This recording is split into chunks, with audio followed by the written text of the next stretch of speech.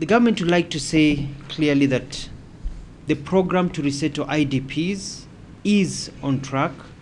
The government is securing land for the movement of internally displaced people. There are two categories of IDPs. There are those who are camping at different camps, such as the one in Eldoret, and there are those ones who have been integrated within other families or within their own families.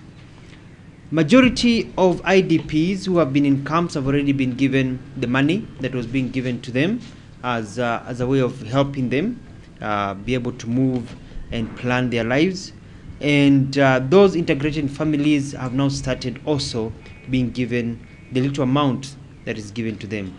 The amounts, as you know, are based on two things. One, on whether the houses or they lost their property, and two, whether they have a place to go back to or not, in terms of maybe they go back and they already have a structure, they just left the house. Others lost their property or even their businesses. As you know, this is not money that is being paid. The government is not paying IDPs. The government is giving tokens to assist them. And so we are not able to afford to pay people.